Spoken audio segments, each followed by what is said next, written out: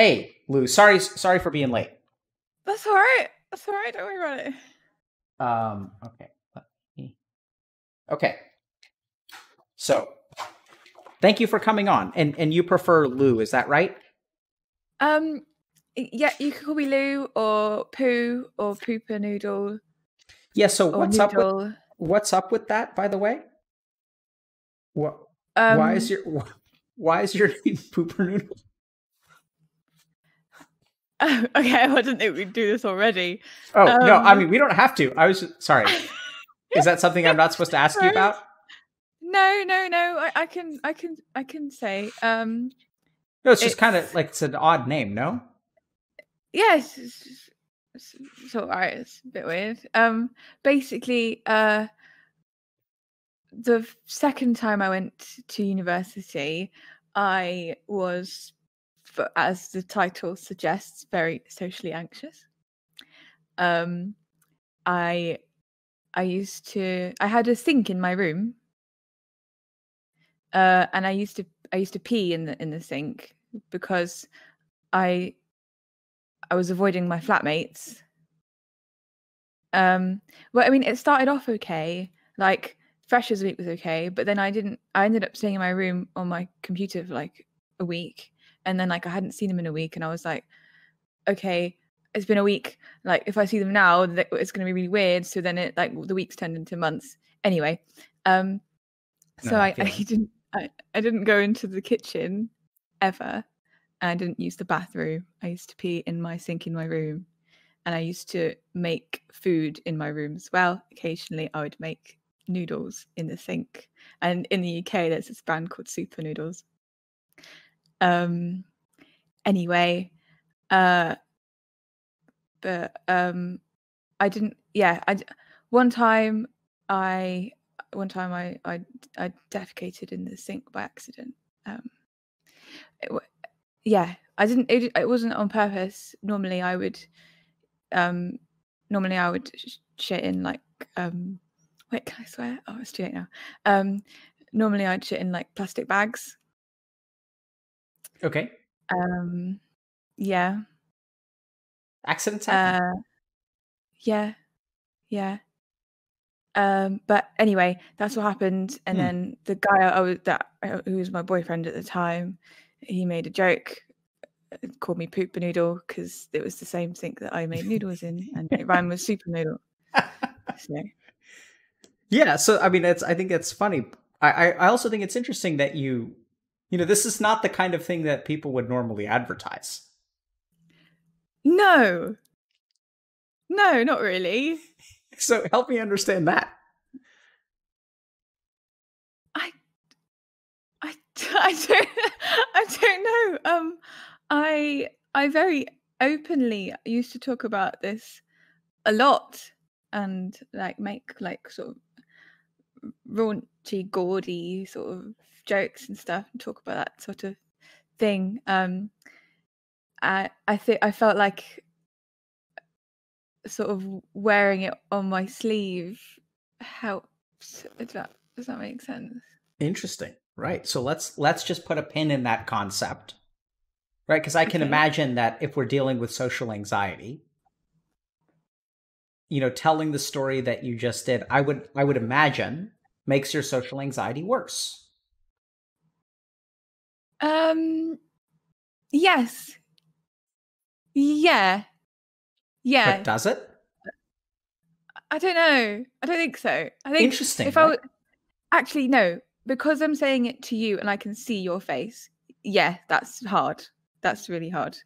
But saying it to like my stream when it's just a bunch of text, completely different. What makes it hard when you can see my face? I don't know, just like your face. Oh no. Your Not my face. No, don't like it. I feel like I pay a lot of attention to expressions. Yes, and you do. I know that I misinterpret expressions a lot as negative, and I don't like looking at people's faces. Well, I don't like looking at your face either. Okay, so we'll talk about that. So paying attention to people's expressions, right? Yeah. And misinterpreting people's expressions. I don't think that you're misinterpreting them, by the way, technically. Okay. I think what you're able to do is detect dissatisfaction in a face that primarily is satisfied, if that makes sense. So there's actually research on this. So let me explain it from the top. It's a really interesting study. So I'm smiling at you, right? And then I get mad at you. Like there's a transition. So smiling, mad. And there's like a transition, right? Does that make sense? Like this, and then this is kind of halfway. And then like this is mad. Yeah. So there's a transition. So if you think about it, halfway between smiling and being mad at you, my face is displaying 50% happiness, 50% anger. Does that make sense? Yes, I think so. So a normal person, and I don't mean to say you're abnormal, I mean someone who's not as sensitive as you are, like literally your brain has a higher processing power here, okay? So most people, their processing power, when they see like the half angry, half happy face, they're just confused. They think, I don't know what this person is feeling. Does that make sense? Because it's like half smiling, half angry. It's like, what is that person feeling? I don't know. And even if you think about it, when I'm 80% smiling and 20% angry, most people will think that I'm happy. Does that make sense? Yes. But people who have social anxiety or some other, it's not even a psychiatric thing, but like there's some other diagnoses that are associated with the ability to detect negative affect or negative emotion in someone's face, even though it's hidden. So you'll be able to detect the 20% anger with the 80% smile, and your brain will tell you, oh, that person is still 20% angry. Does that make sense? So it's not that you're detecting false things. You're just detecting a small amount of dissatisfaction in spite of the large amount of approval. And your brain is cluing you in to that signal. But it's not like it's in your head. It's literally that your brain is more sophisticated and can detect low negative emotion at very low amounts. Okay. Does that make sense? Yes, actually. So the other interesting thing is that people who've experienced trauma, especially in childhood, develop this skill. So if you look at people who like have abusive parents, you know, if your parents are abusive and they seem like they're in a good mood, it becomes a survival mechanism to be able to detect storm clouds. Oh, is my dad really in a good mood? Or is he like happy on the surface and like a volcano underneath? And so like their brains literally adapt to detecting like negative emotion underneath positive emotion. Okay. It's almost like they have X-ray vision, which is kind of what you have. So the thing that you have to be careful about is that your mind will detect 20% dissatisfaction, and that's what your mind will zoom in on, and it'll ignore the 80%. So that's something you have to retrain.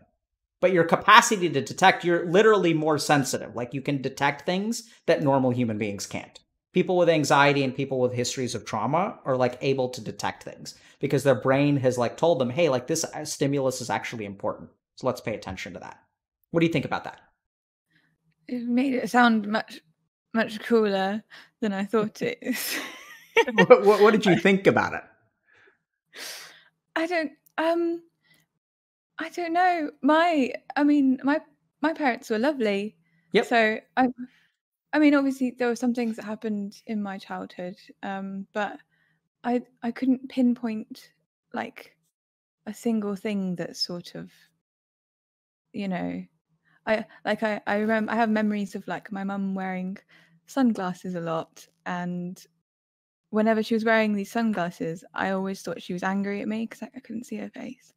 So I always found it quite scary. And so when she wore them, I'd always ask her to take them off because I couldn't see her face. But like I have fond memories of my parents. I don't. Yeah. I didn't mean to imply that, your parents were abusive. I'm just saying that's what we see. Yes. Sometimes. No, so there's two camps. There's people with social anxiety. There's also people who have a history of abuse growing up. They both, their brain wires to be sensitive to facial expressions. What are you getting from my face? Oh.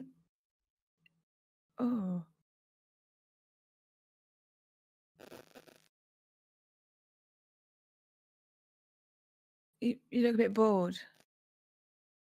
Okay, now you look like you're cringing. No. I'm smiling. I'm having a blast.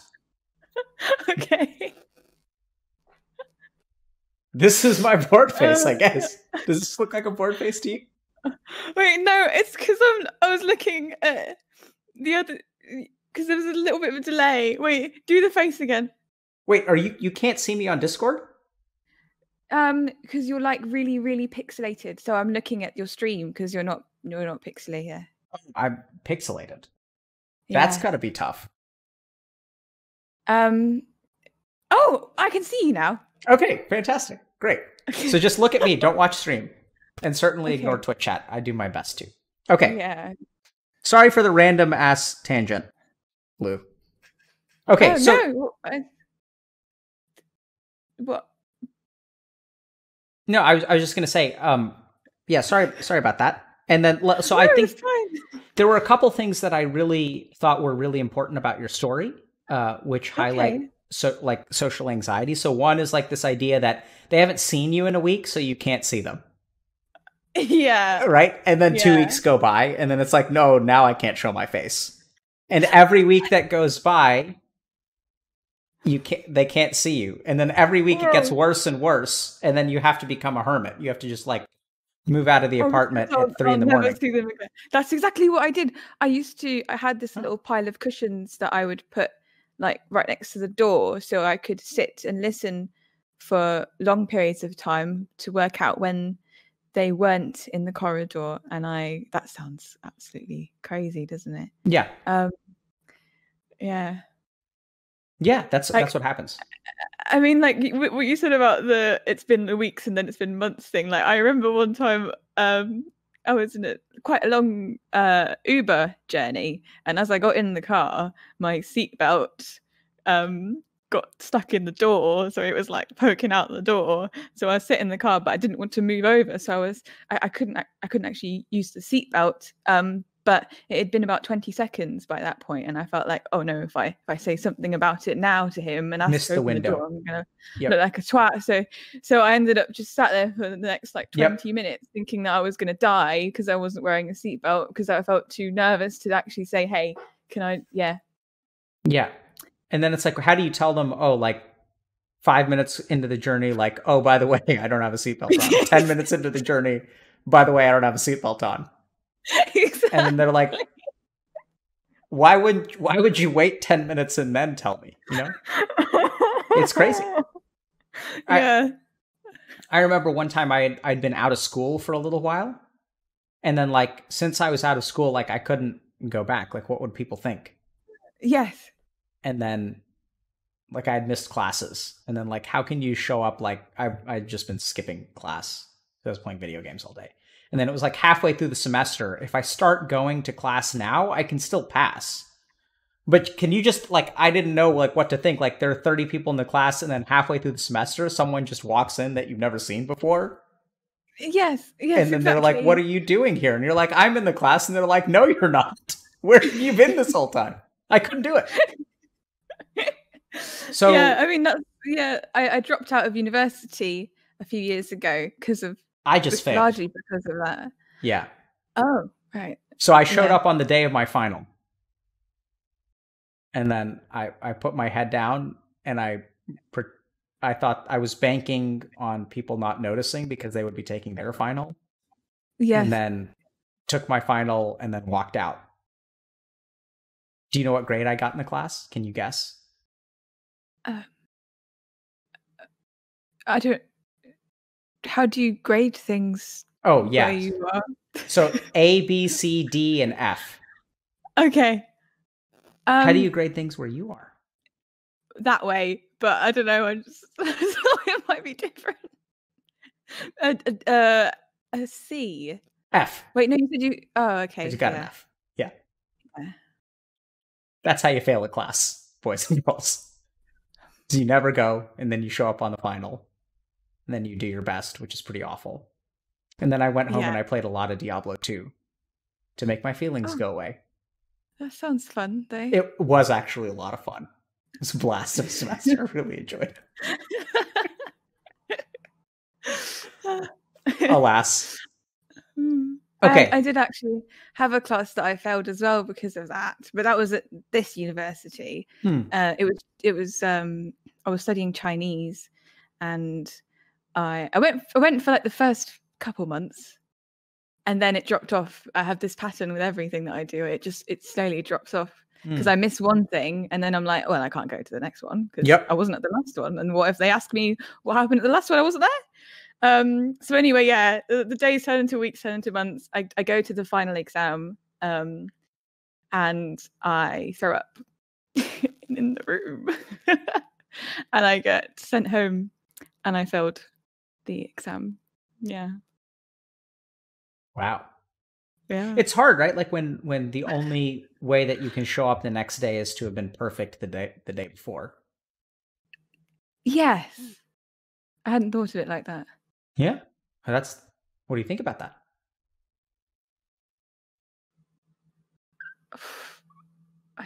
I don't know. I like to be very prepared. Because things have to go perfect. Yeah.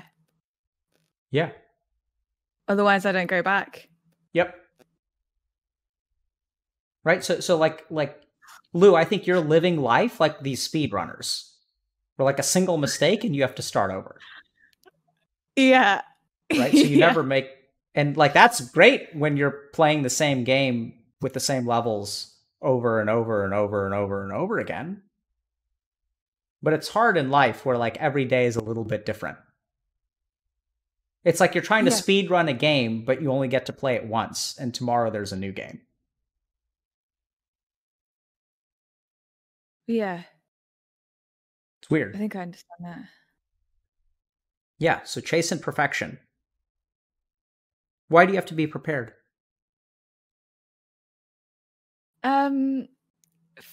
Prepare, for the worst. I've been told I catastrophize a lot. What does that mean? I don't know how to describe. Like, for example, I used to go to these spin classes with my dad, and suddenly out of nowhere,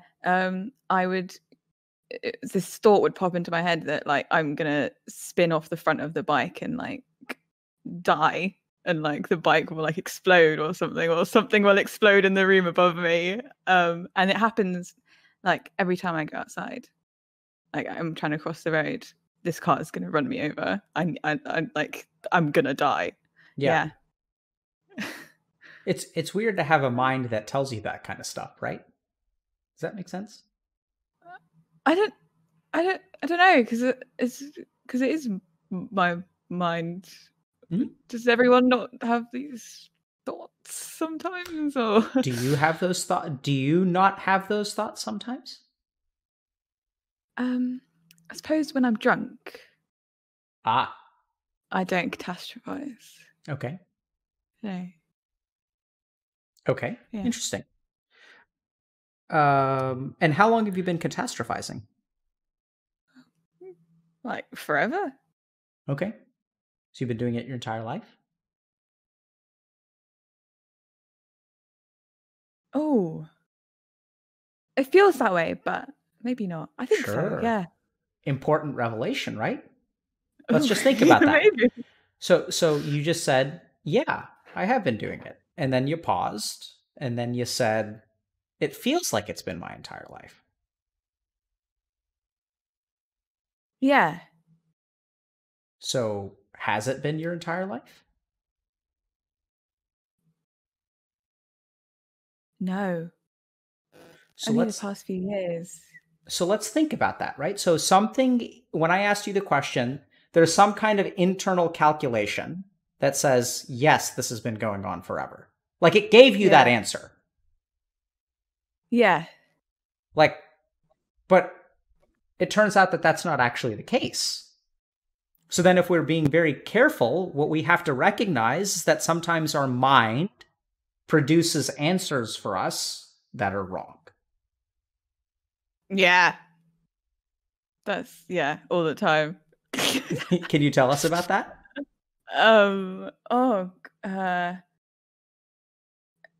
Yeah, like, like this, like, just like last week, okay? Last year there was a streamer who was quite like a big fan of. I'd been subbed to him for a few months, okay? Like maybe 6 months. I resubscribe and he's like, Poopernoodle, yikes. And he's just like a bit of a joker, like that's his thing, whatever. He farms LWs. But instantly I was like, oh my God, he hates me. I unsubscribed instantly. I unfollowed him everywhere. I was mortified. I avoided watching any videos about this streamer because I couldn't stop thinking about this time that he was like, Poopernoodle, yikes.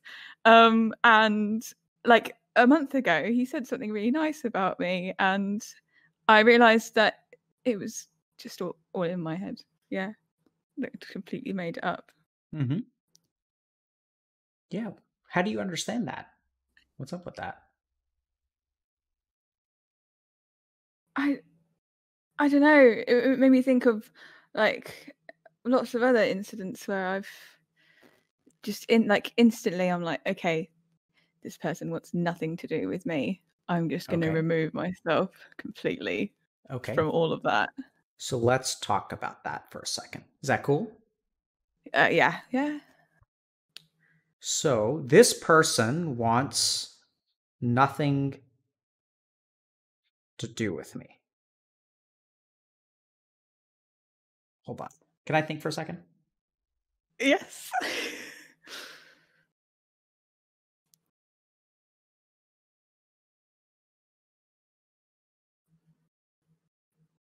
How much of your social anxiety can be captured by that phrase?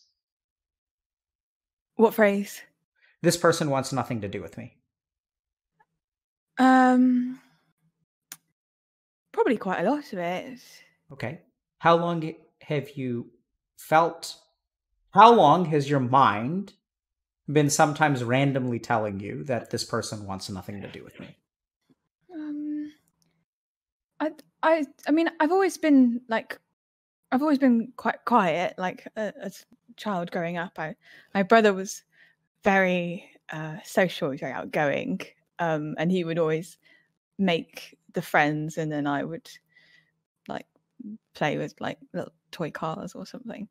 One of us. Yeah, so that was quite difficult as well, because sometimes we would do things like as a family, and there would be like maybe another family with like kids there, and then he would make the friends first, and then he'd be like, don't talk to her, she's just quiet and weird, and then they would like all go have fun, and but like I liked my own company, so it wasn't awful. I just wasn't very outgoing, and I found it really difficult to talk to kids and stuff. And then I had some pretty bad experiences in high school with like other girls. So then I didn't know how to talk to girls anymore. I still don't. I don't really have any friends now that are girls, many at all. Yeah. Okay. So I asked you about, sort of like whether this person wants nothing to do with me has... Oh, no. Oh, you asked me something and I went on complete tangent. Oh, I'm so sorry. No. Don't be sorry. I think that's where we learn. That's wonderful. Okay. I'm glad you went on a tangent, right? Because you gave us a couple of really important pieces of information. Okay. One is that while you may have been socially isolated, the reasons for your social isolation back then were fundamentally different, because I didn't hear this person doesn't want to hang out with me. I heard I was just kind of a quiet, shy kid and I was okay with my own company. So if anything, that tells us that like something happened that changed the way that you perceived your interpersonal interactions, which is great. Like, it's great that you gave me that piece of information, because then we actually know that you haven't always been like this. Okay. Does that make sense? Yes. Yes. Okay. Yeah. So when... yeah. Okay. Yeah, go ahead. I don't know. I just thought that, like, since I'd been quiet my whole life, that I'd always had social anxiety. But are you telling me that that's not quite the case? I could have just been quiet, and then something happened along the way that made me anxious about social things. That's what I would hypothesize. Okay. Right? Because what I'm hearing, this person wants nothing to do with me, says nothing about the person. It says something about you. Right? Yeah. It has to do with the way that you perceive your value. Whereas the girl who's content to play with toy cars has no problem with her value. In fact, as you put it, used to think the opposite. I'm a cool person to hang out with all by myself. I'm very good company, right? If you think about it, that's actually the exact opposite. You're like, hey, this person's awesome. I don't need any of those fuckers. I'm going to hang out with me, myself, and Lou. And we're going to play with our toy cars, and it's going to be great. Yeah. And then somewhere along the way, you were like, oh, like, Lou's not worth hanging out with. That's different. Something changed. Does that make sense? That those feel very different to me. Yes. I had this amazing family. My childhood was a bit difficult because we were moving a lot. Mm-hmm. So I was born in Thailand, in Phuket, and we lived there for 6-7 years. And then my dad was a teacher, and he got a job then as a headmaster in Chile in South America. So then we lived there for 4 years. So I was learning different languages, and then after that we moved to England. And while I did make friends, I was always very different from them. And there were times where, like, if my friends wanted to exclude me, they would talk in their own language so that I couldn't join in. And I mean, that happened in all the countries apart from England, because I could speak English then. Yeah. What was it like to be excluded? It wasn't fun. No. That there was quite a poignant moment in high school, actually, in England, where I felt very excluded. That I think, I don't know how to describe it. It really shaped the way I felt about myself, I think.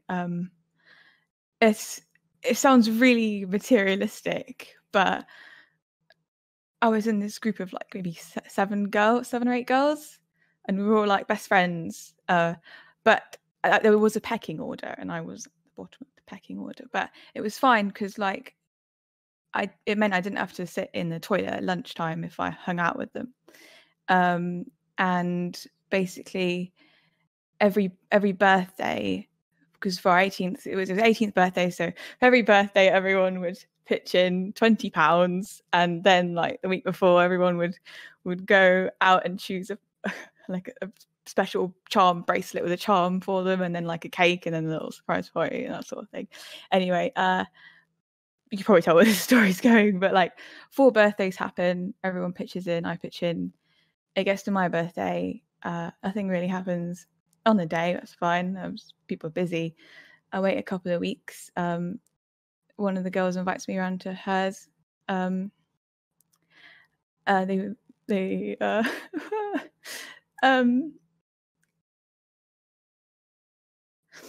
Sorry. When I walked in, there was like half a box of donuts and some deodorant that they were like spraying around. I don't know if that was like a joke, like I smell bad or something. That's probably in my head as well. But these donuts I'd already started eating. They sang happy birthday. I was waiting for this bracelet, which that makes me sound really spoiled, but it didn't happen.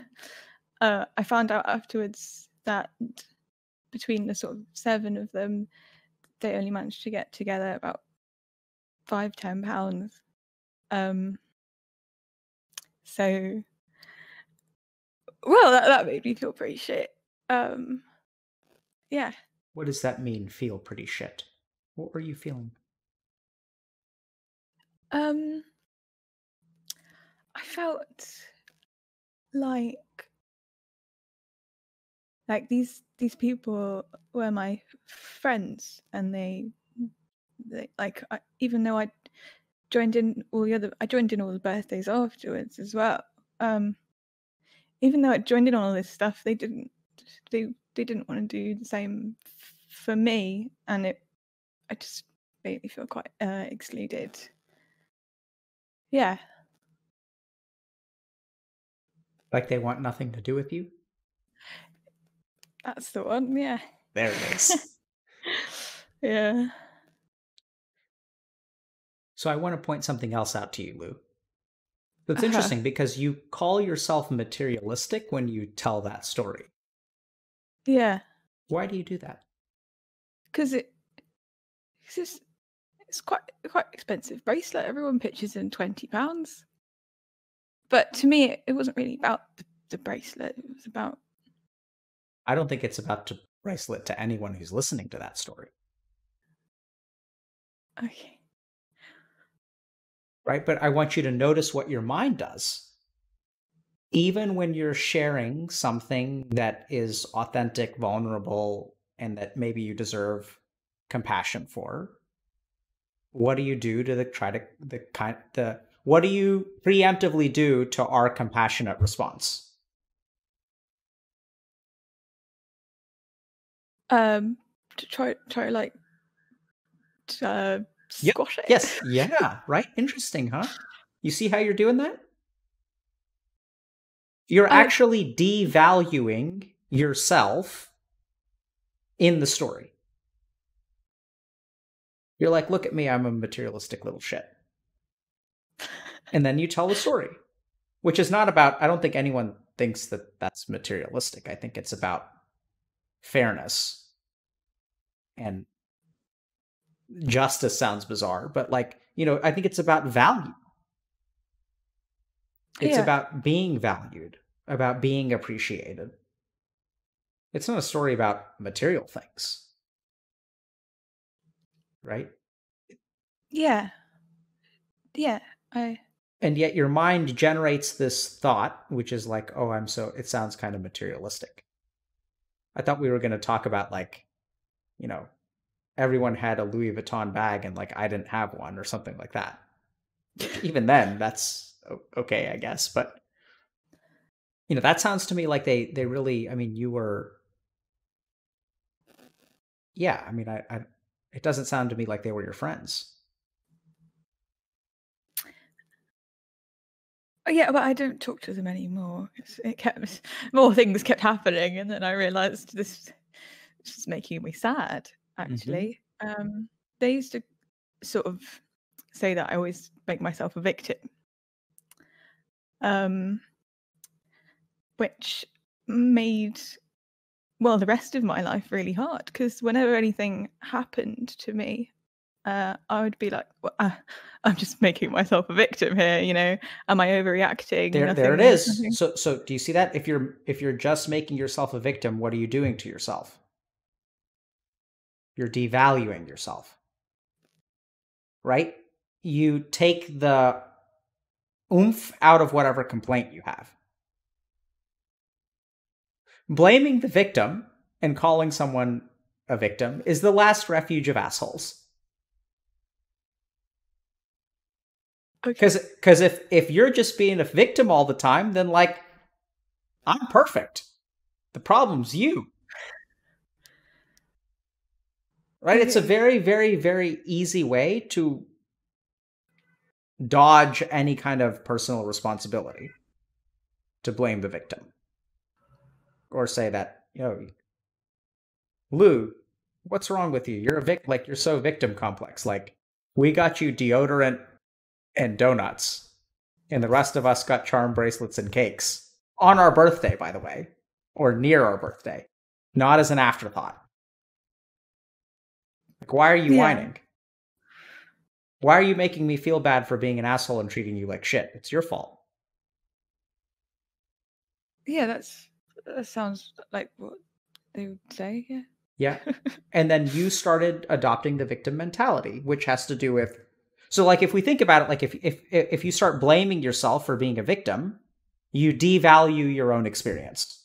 Does that make sense? Yes. And so when you devalue yourself, like your worth as a human being in your mind decreases. Does that make sense? Yeah. And if your worth as a human being is really low, why would anyone want to hang out with you?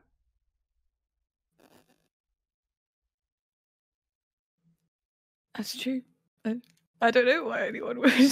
So I think, I mean, it's kind of weird, but like this idea of this person wants nothing to do with me, to me feels very connected to this. Yeah. Yeah.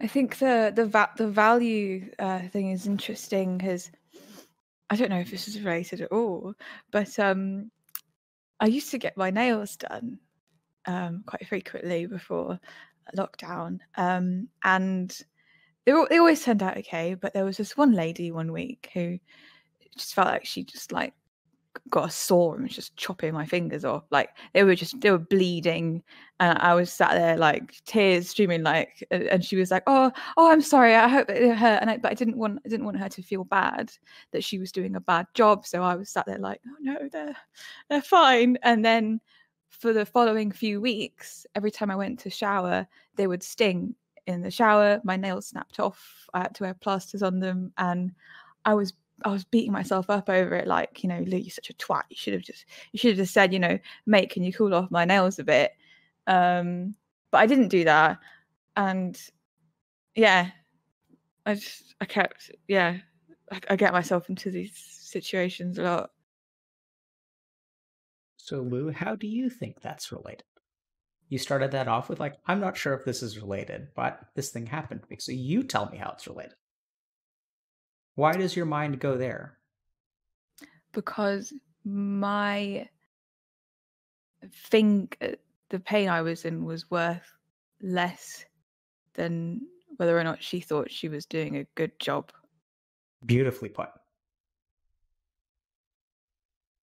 Right? And then what do you do to yourself? So like, that's true. But then what happens in the shower? What do you do to yourself? Every time you're in pain, what does your mind tell you? Why are you such a fucking idiot? Like, yeah. Right. So like, this is kind of weird, Lou, but like you're playing a rigged game. And it's a game where Lou doesn't get to complain. And it's always Lou's fault.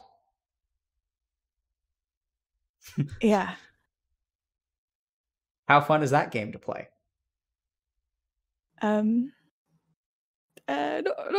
fun though. Yeah.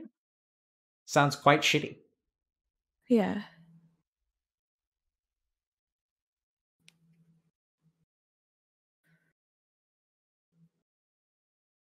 I'm thinking, but also giving you space to speak. Okay. Okay. I don't quite know what to say. I don't know either. So can I think for a second? Yeah, you can, go ahead. So now that we've potentially made this discovery, now I'm like, okay, great. Now what? That's what I'm thinking. Okay, what do we do with this? Okay. Right. So let me just give you a second to try to figure out where we go from here. Okay, that's fine. What are you thinking right now? Just a lot of sort of painful memories just came back about those girls, and tell me.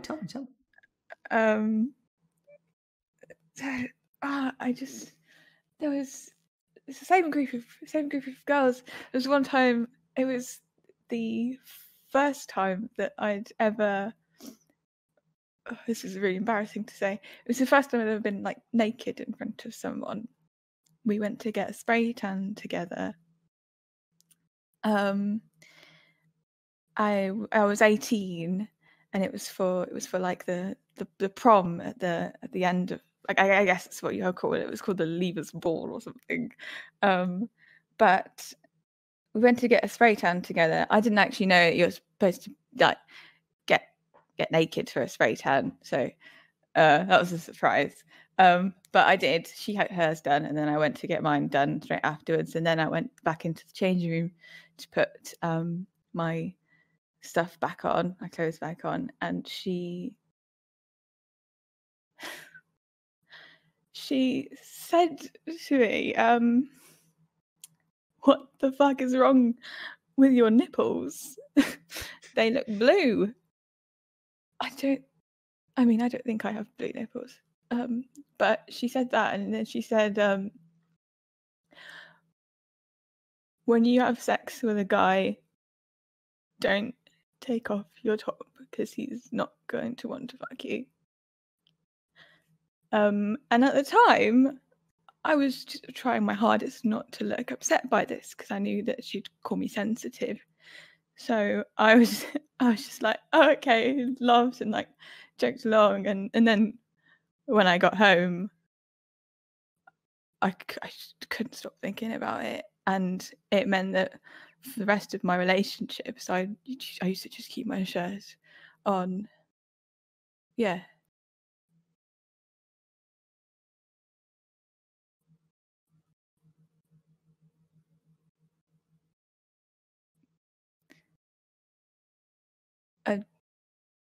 Wow. What do you think about that story now? I think that my nipples aren't fucking blue.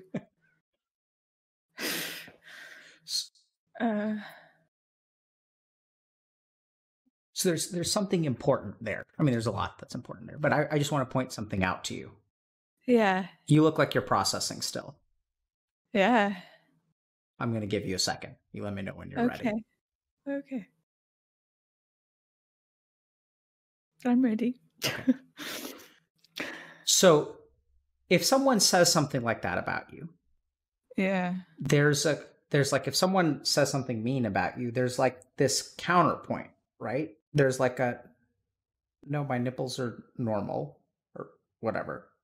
But the point is, when someone puts you down, there's a voice within you that says, no, that isn't true. And what did you do to that voice? Squashed it. Yep. And so then what becomes true for you? What's left? What they said to me. Yeah. And so if we think about it, like when we think about, or at the very beginning of this conversation, I sort of mentioned to you that like your mind generates these thoughts, right? And like, where do those thoughts come from? They come from, like, the mind generates thoughts that it thinks are true.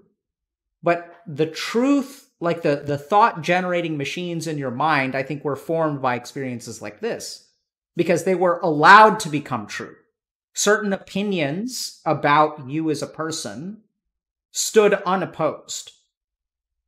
In fact, if anything, and be careful because I'm not blaming you for this, but it could seem like an indictment. I could make it sound like it's your fault. So be careful, okay? Because watch out if the victim complex comes up. But you basically stabbed yourself in the back, right? Because instead of fighting against that thought, and I'm not saying that this is your fault, so be careful, victim complex, don't arise. Or if it does arise, you let me know. But basically what happened is for a long time, it sounded like you have some real asshole people in your life that were laying the foundation of the way that you viewed yourself. And so, like, go ahead. Sorry. I will say quite nasty things about myself to other people, because then it hurts less hearing them.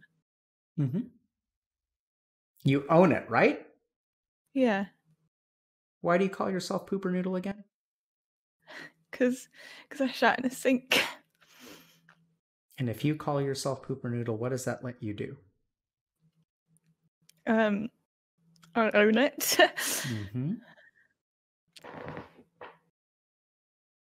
And then it hurts less. Yeah.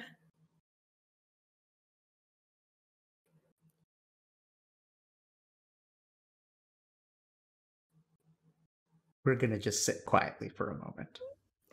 Okay. If you need me to say something, please let me know. Okay. I'm feeling emotions too. Okay. I have tears welling up in my eyes. That's very nice of you. Okay. Yeah. What are you feeling right now? I don't know. There's something else that I do as well as say nasty things about myself. And I don't know how to explain this. I don't know why I do it. But I will actively go out sometimes. If I'm having a really good day, sometimes I will actively go out online, search my name, and look for the really nasty comments about me. And I will do it to myself. And I will look for the nasty things. I don't know if it's to like prepare myself, or I don't know. But yeah, I do that quite often.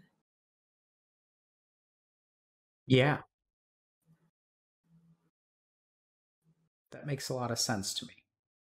Can I have a moment to figure out how to explain it? Yes, you can.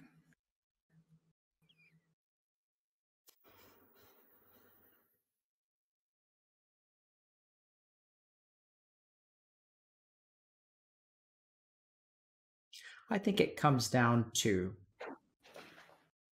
Well, hold on. I'm just going to toss out a random kind of story. Is that okay? Yeah, go ahead. Sometimes people torture themselves on social media before they go to bed. It took me a while to figure out why they do this, but I don't know how else to describe it. But sometimes when it's late at night and you may be feeling good about yourself, you may be feeling bad about yourself.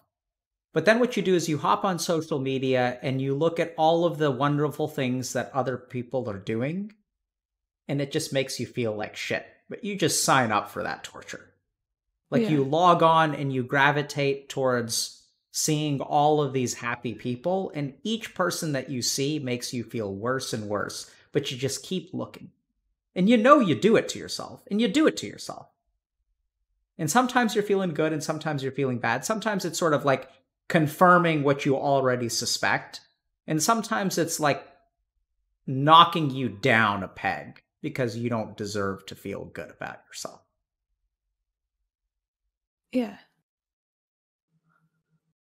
And in your case, I think hope is a dangerous thing. Because if hope. Yep. I think hope is a dangerous thing. Because you've been at the bottom of the pecking order. You know you can survive that, right? It's familiar territory. You know how to play this game. You've played this game before. You're actually really good at speedrunning this game. When lose at the bottom of the totem pole, you spend so much time knocking yourself down. You know exactly what it looks like. You can survive that. You're actually quite strong, and you know you're strong. You know if people think you're shit, you'll survive that because you've survived it for a long time. I was about to say your entire life, but that's not true. What's dangerous is if you're not at the bottom of the totem pole.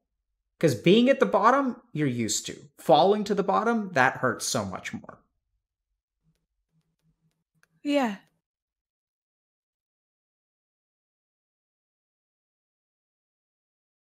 It's the possibility that you may not be at the bottom, which is absolutely terrifying.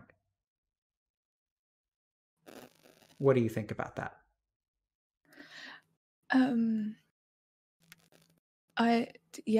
That's very well put. Hadn't thought of it like that. Yeah, I don't know if it's related, but I was been told I'm quite a pushover as well. Sure. So when I am, assertive, it's a huge victory for me. Just a small thing, like telling a taxi driver that my seatbelt is stuck in the door. But the totem pole thing, I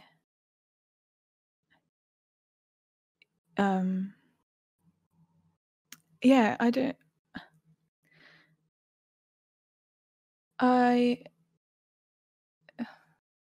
Sorry, I'm thinking and trying to speak at the same time. It's not working.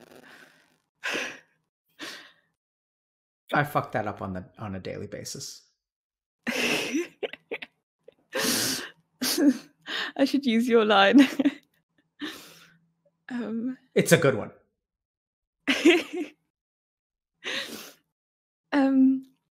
Normally, like, yeah. Normally, before like doing something like this, I'll drink, or like because in the past, like at university and stuff, I've always been really boring sober, and then when I drink, the next day people would be like, "Oh, you're so much fun when you drink. You should do more often. You should come out. Oh, you're so funny last night." So then I start to think that I'm like, I can't be funny without alcohol. I don't drink very often because I don't socialize very often. Maybe like once a month.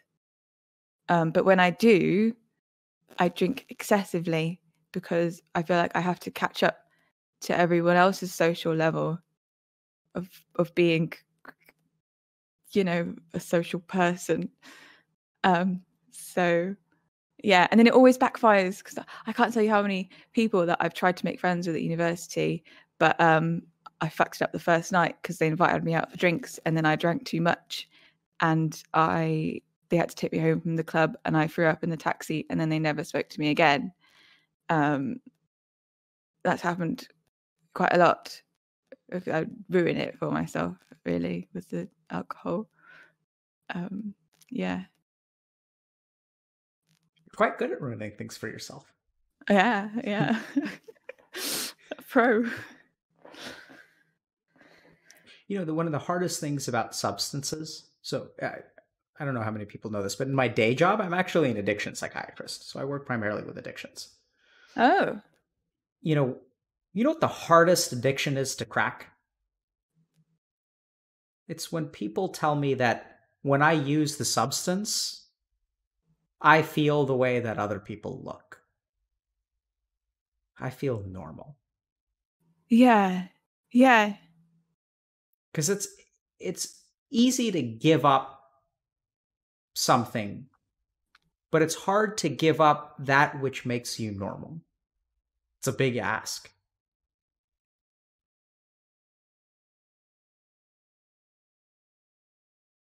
Yeah.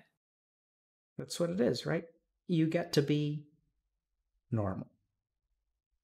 You get to be funny.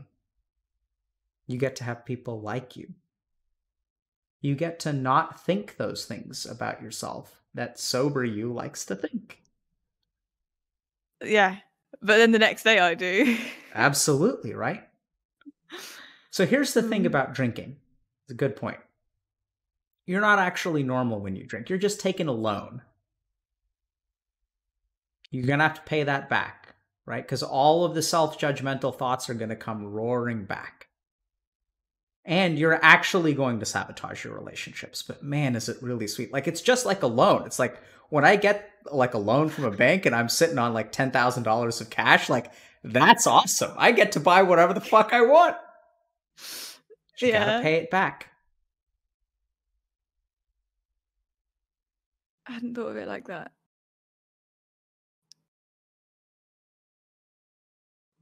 Right. So then, and the thing is, usually when it comes to substances, as I'm sure you've learned, you pay it back with interest. Because then those people don't call you again. In that situation, I think it's fair to say, I mean, so don't get me wrong, I want to be compassionate and empathetic. But if you hang out with people for the first time and you vomit in a taxi, like, I wouldn't expect those people to call you again. Right? You kind of fucked up there. Like, can we be fair? Yeah. They had to pay 50 quid. Yeah. Yeah. Like, don't get me wrong, I blame you for it and I forgive you for it because we're allowed to make mistakes, right? That's part of life. But let's be clear and it's a mistake. Yeah. Drinking too much, vomiting in a taxi, and alienating people, generally speaking, in the grand scheme of life, is a mistake. Yeah. Now, when someone tells you that your nipples look strange and you laughing it off and believing that about yourself and being self-conscious, that's not a mistake. That really isn't fair for you to think about yourself. And it's really mean that she said that. And the same part of me that, I guess holds you to the standard of making a mistake for vomiting in a taxi also says that you don't deserve that. Sure, you deserve the taxi vomit 50 quid. Fine. But the rest of the stuff that you do to yourself, you don't deserve. You also don't deserve to believe, and I'm not blaming you for believing this, that you're not a delightful person without alcohol. Because you seem delightful to me. Are you drunk right now? No. Okay. No. Because that would really torpedo my argument real fast, wouldn't it?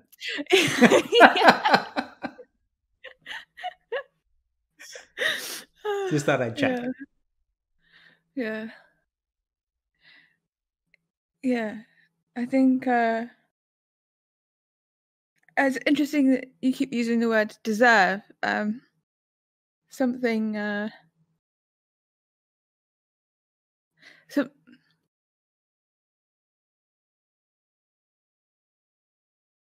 something happened to me last year. And I wrote about it online and for the whole world to see. And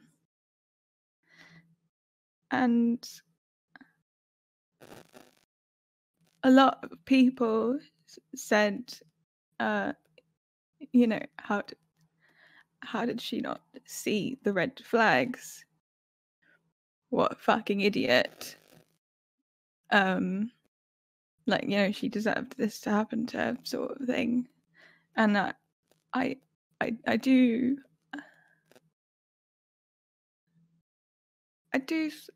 sort of believe that. You do believe what? That I deserved this bad thing to happen to me because I was fucking stupid. Yeah. Can I think about that for a second? Yes.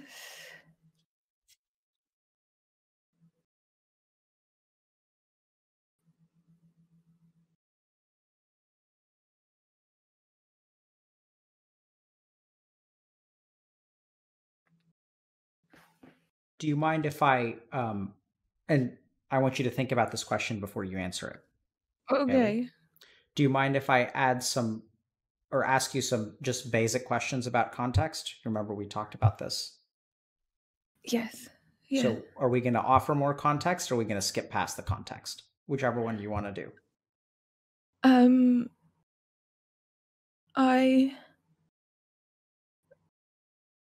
Let's skip past.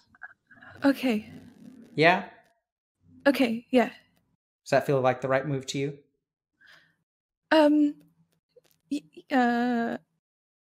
Yes. Okay. Okay. You feeling good about that? We good? Yeah. You're judging yourself again? What's going on? Your face is changing. I see it. What are you doing? What are you telling yourself, Lou? That I'm gonna think about this a lot later. That's okay. You're allowed to think about it. What else? You're doing that lip biting thing that you do when you're judging yourself. That I feel bad that I didn't want to give context. Nope. And I am worried that I made your show bad by not doing that. There it is. Okay, so just notice what happened, right? So there come the thoughts again, and you believe them to be true. They're telling you they're true. You see that? They feel true to you. Yeah. Are they true? I don't know. Okay. Okay, good. I'll take an I don't know. But just acknowledge that they feel true. That's totally cool. They feel true to you. Turns out I don't think you fucked anything up. That's my opinion. Okay. But maybe your mind sort of tells you, oh, he's just saying that. And he really did. Oh, ha, ha! You got me.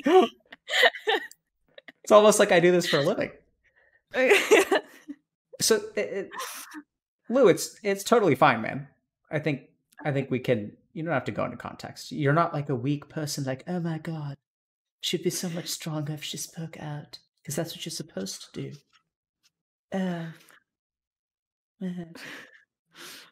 Right? It's you do you, man. So be careful, because it's there again too, because you have an impulse, which is like, this is what Lou wants to do. Lou's nipples aren't weird. And what do you do to that impulse?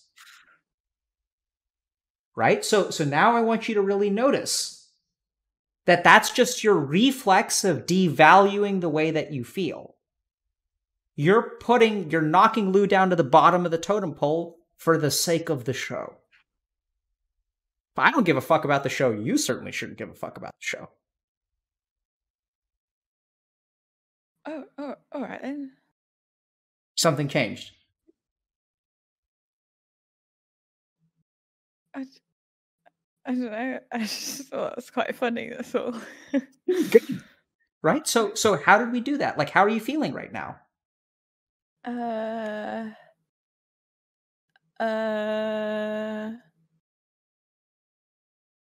Exposed. Okay. And how does it feel to feel exposed?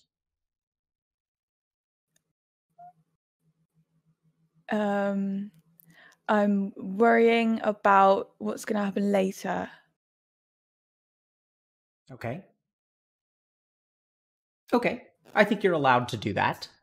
But what I'm hearing is something. So let's just track through what happened through your mind, right? So I asked you, should we ask more context or provide more context or not? And then you didn't want to, which is totally fine, right? Because I think it's actually not that important. We can get a lot out of this. Okay. And then you started to judge yourself. And then you were thinking like, Lou is bad in the moment. She's fucking things up now. And then we sort of noticed that you're like beating yourself up again, that you're devaluing yourself. Remember, the show is more important than your feelings. Like, you did it again. Yeah. That same program. It's like a bot that's just like auto run stuff for you. And then we noticed it. And now you started worrying about the future, which I think is a different bot, but it's not the same bot. Does that make sense? Yes.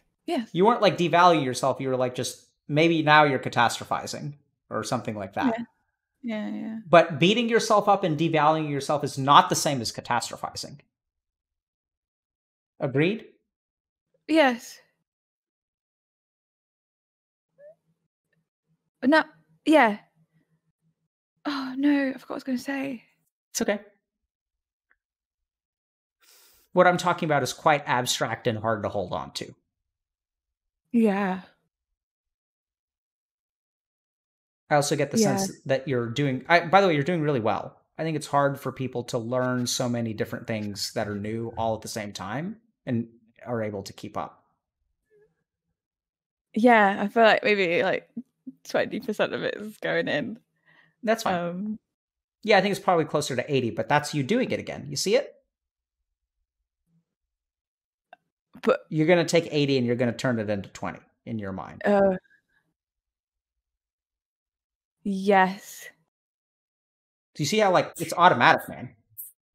How do you notice it so well? I don't notice it at all. Yeah, well, I mean, now we're going to get to red flags. So the reason I notice it well are two reasons. One is I'm on the outside. Uh-huh. Right? The second thing is I practice. So you can learn to notice it too, because you can notice it if I point it out to you. So all you have to do is you have certain programming that has taught you to take opinions about yourself and knock them down. In the same way, you can start to program being able to notice opinions about yourself and recognize that these are not actually fair opinions. This is just your programming. You have internalized the opinions of that group of girls. Does that make sense? Yeah. Sorry, I'm bouncing around a lot. You can also internalize what I am telling you. It just takes practice. So you can learn how to notice it too.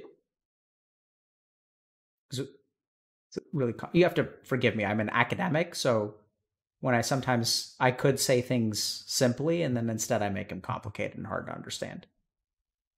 It's all right. It's the way we feel good about ourselves, because then we feel smarter than everyone else. When we say something and the rest of the world doesn't understand, it just means we're brilliant and they're idiots. And then we're like, ha, ha, ha. When actually we're the ones who are stupid. Because if we're teachers, our job is to help people understand. Do you think I'm understanding? I think you're understanding a lot more than you give yourself credit for. Okay.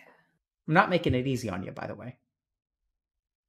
No, this is great. This is very informative. Cool. Should we get back to it? Okay, yeah, go on. How are you feeling right now, real quick? What did I say? That I felt exposed. Yeah. So? Yeah. I'm worried about later. What? Okay.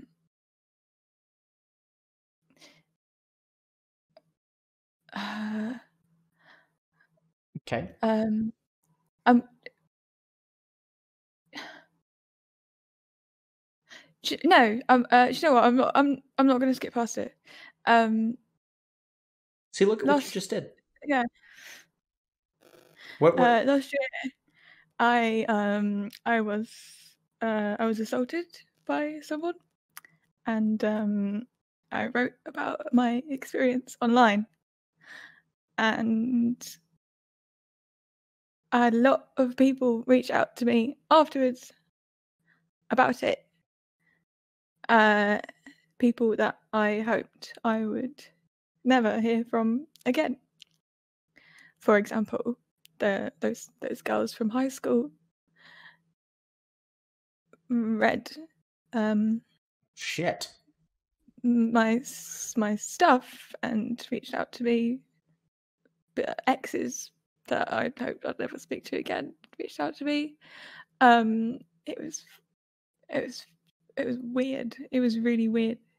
Some guy that I went to school with, who I only spoke to like maybe 2 times, sent me a message on Facebook saying, "Oh, hey, I read your tweet longer. If you ever need someone to talk to, I'm here." Like, I know these people, they mean well, but I think that's why I feel exposed right now, because I'm thinking about later, like what's going to happen. Like, like who's going to reach out to me and be like, "Hey, I saw your interview. You know, hope you're doing okay. If you need someone to talk to," like, but there's people that I don't want to hear from. That sounds really ungrateful. But oh no, I just did it again, didn't I? How did you learn how to do that? Oh, because you made a face. You went like. Well, I fucking faces all the time, Lou. Okay, it's true. Just a random pile of faces.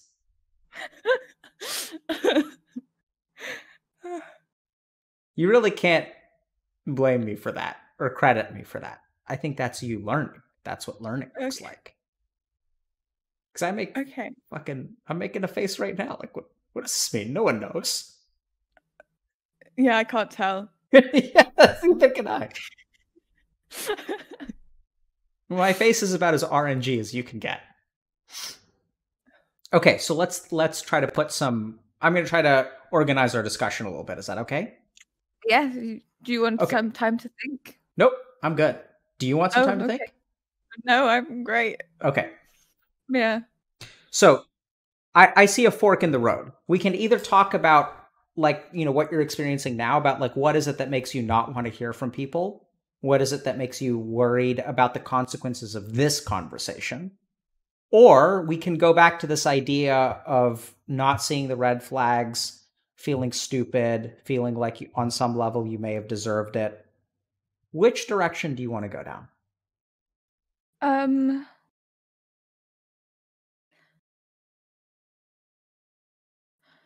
The deserving one, actually. Okay.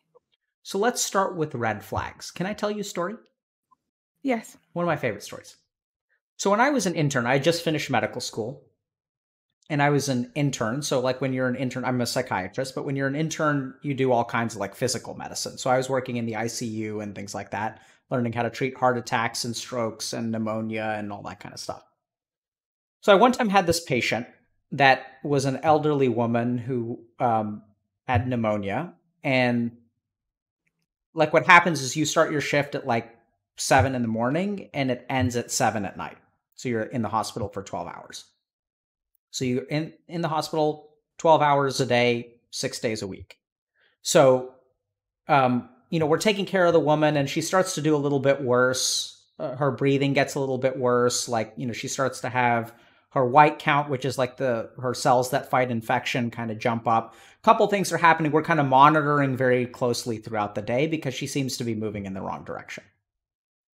So then when shift change happens around 7 p.m., my colleague shows up at 6:30. And then I start telling my colleague about all the patients that they're going to have to watch overnight, including my patient. So you kind of tell them about all the patients. And so I tell them about this woman. I said, hey, we've been watching her. We're like, she may need to go to the ICU at some point. She's not doing as well. And then he kind of takes a look at her like data and stuff. And he's like listening to the story and and he starts freaking out. And he's like, dude, she needed to be in the ICU hours ago. Like, look at this, man. Like, she's not breathing well. Her white count is up. She's like, just look at her O2 levels, her oxygen levels. And he starts like freaking out. And then I start to feel like really, really bad because as he's repeating this stuff back to me, like it sort of like makes perfect sense because he's like listing the data everything that I literally just told him. And when he like packages it and gives it back to me, I'm like, oh shit, this lady needs to be in the ICU. And then he starts like really panicking and then he kind of like riles me up. And then I feel terrible because I kind of tell him that, when you're an intern, you have 2 supervising doctors. So I kind of tell him, hey, like, I talked it through with like the 2 supervising doctors and like they felt like we just talked about this lady like 2 hours ago. We went and saw her 2 hours ago. We decided that we didn't think ICU transfer was appropriate. And then he's like, well, that's just idiotic. Like she absolutely needs to be in the ICU. So he starts paging a bunch of people and like people show up and they like take her to the ICU and stuff. And like, I feel like a complete dumbass because I'm like, how did I miss this? It's so obvious. And so then later I went to one of these like older doctors in the hospital, like these super wise guy. You with me, by the way? Have I lost you? Yeah. Okay. No. And then I kind of tell him like one day after like we have this conference, and then at the end of the conference I kind of tell him, hey, like I think I kind of screwed up. And he's like this nice guy that you go to when you have problems. And I said, like, I don't know how I missed this. It happened right in front of my eyes. And then what the doctor said next blew my mind. And he says, well, that's why you didn't see it. And he's like, the hardest things to see are those that happen right in front of you. Right? When you're inside something, every step of the way, you don't see the big picture. You just see like one step at a time and you're stuck in it. And that's how you miss it. Like if you think about things like abusive relationships or grooming or stuff like that, each step of the way feels okay. It's when you zoom out that everyone's like, how can this person be so stupid? And like literally, if I put this in front of my eyes, like I can't see any. Right? The closer you are to something, the harder it is to notice. Even if we think about your thought process, when you're really fused in your mind, they feel true to you, and they're not opinions, they're facts. They're not thoughts, they're not emotions, they're not feelings, they're facts. You tell yourself, Lou just isn't that good of a person. It feels like a fact. When you gain distance from it, when you learn to see it from the outside, is when it becomes a red flag, when it becomes a problem, when it's no longer true. Yes. So the first thing is that Other people can see red flags from the outside, but like that's because they're from the outside. The hardest mistakes to see are the ones that we make, not the ones that other people make. I mean, take any fucking person on the street, they can tell you 1,000 things that you're doing wrong. Ask them, what are they doing wrong? They've got no answers. So the first thing is, are you stupid? I don't think so. What do you think? You're allowed to say yes. I do. I think I'm fucking stupid. What makes you feel like you're fucking stupid? You're allowed to believe that.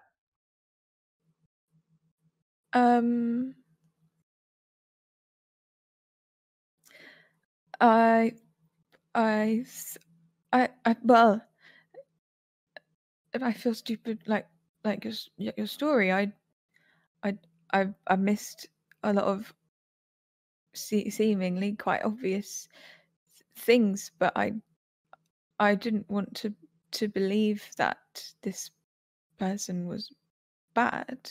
I wanted to believe that they were a good person. It was harder for me to believe that they were capable of doing something bad. Okay. So what I'm it's going to sound silly, Lou. That doesn't sound stupid to me. Let's just listen to your words. I wanted to believe that this person was better than they were. That doesn't sound like idiocy. That sounds like faith in humanity. And maybe you can say that faith in humanity is stupid. But like literally, Lou, what makes me good at my job is believing exactly what you believe. Anytime someone walks into my office, I want to believe that they can be better than what they're suggesting. Yeah. I want to believe that you are worth more than you tell me you're worth. Does that make me stupid? I don't know. Are you stupid? I don't know. I'm whether I'm stupid or not, I choose to believe it anyway.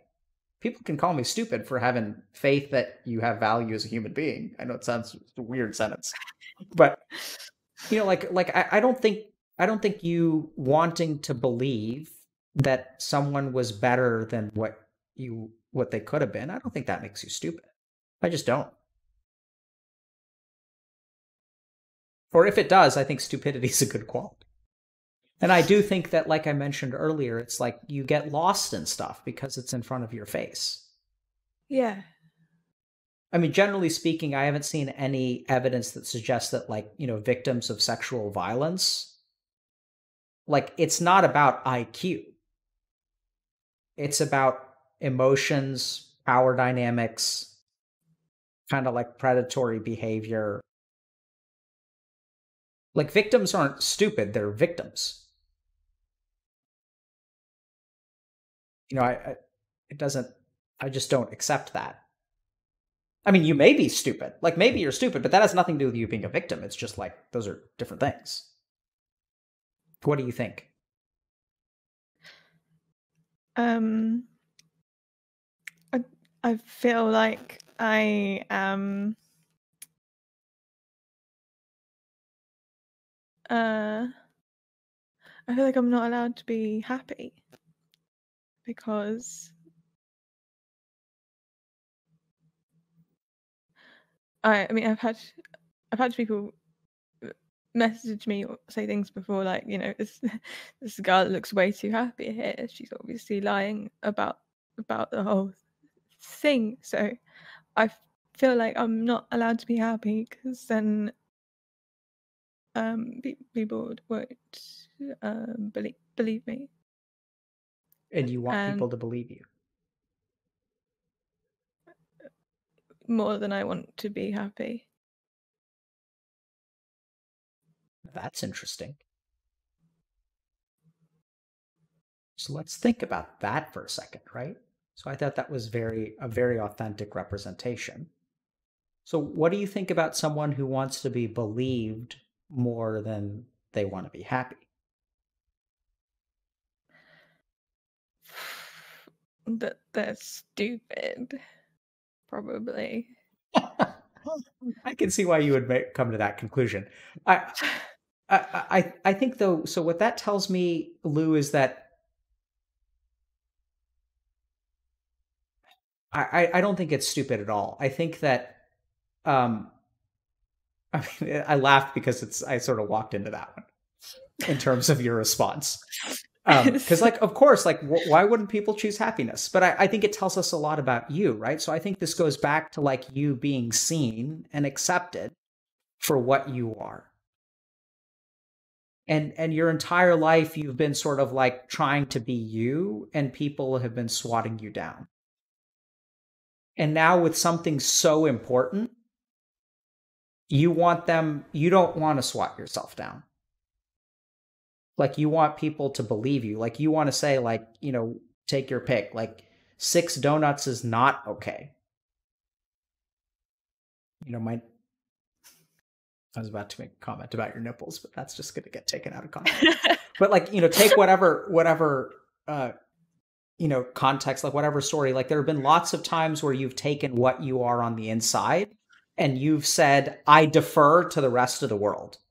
What I am gets second place compared to like what y'all think. But what I'm hearing you do is like put your foot down, draw your line in the sand, and say, when it comes to this, I'm not going to compromise. And I need to be believed. And this did happen. And if happiness is the sacrifice that it takes to be like authentic and accepted, then so be it. Yeah. That doesn't sound stupid to me at all. What do you think? I feel I put a lot of pressure on myself because I worry that if I heal and I am happy and someone is like, she looks way too happy, to clout chasing whore, clearly lied about the whole thing, then what if they discredit other people's stories as well because it seems like I am lying, and then suddenly I think I'm catastrophizing. Sort of. Sure. See, there you did it again. Look at that. Yeah.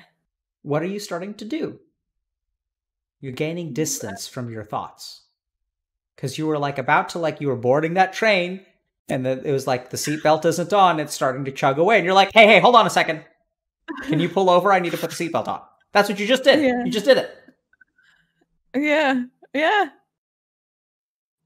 I did. Yeah. Interesting. What happened to that train of thoughts once you were like, oh, I'm catastrophizing again? I can't remember what I was talking about. There you go. Pull the plug on it. So if anyone here is watching, this is the way you pull the plug on anxiety. She's like, I can't even remember. Like, just imagine if I could give you a pill that would make you literally forget your anxieties, because that's what we just saw happen. You literally forgot your anxiety. Like, that's what, you can't even remember what you were talking about now. Yeah.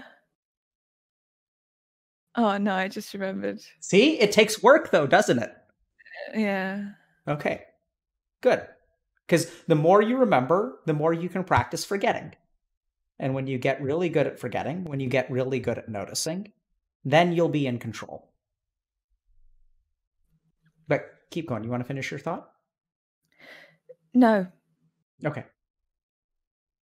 So if I notice these things, what happens? Like, I notice it, and then what? Does it still happen? Yes. Except every time you notice it, you gain a little bit of control over it. Right? So if I notice my facial expressions, if I pay attention to them, I can control them. Right? And if I'm not aware of what I'm doing, then I don't control it. So awareness precedes control. If you've ever had dental work done and you've had your mouth numb, can't control anything in there because you can't feel it. You're not aware of it. You don't even know where your tongue is. And so once you become aware of something, then you can do something about it.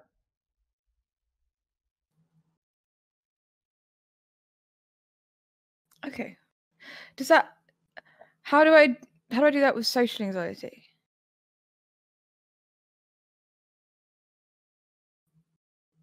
Same way. It's just, it can be harder, right? So you're like, so I'm helping you do it, and your mind is in a very aware state right now, and you're going to be exhausted after this. I'm going to be exhausted too. Yeah, yeah. and then what happens is like you're going to do it again, and you're going to do it again, and you may have someone to help you, like therapist may be a good idea in your case, if you don't have one already. And then you're going to practice this. And then what's going to happen is like maybe when it comes to, but I think in social anxiety, it's the same. Like you're going to notice yourself catastrophizing. You're going to notice yourself like you're like someone's going to invite you over. And then you're going to have that thought pop in your head. Oh, they don't actually want to see you. They just want your 20 quid. And then you're going to notice that thought. And you're going to be like, no, actually, that's not true. They do want to see me. Yeah. So it's the same thing.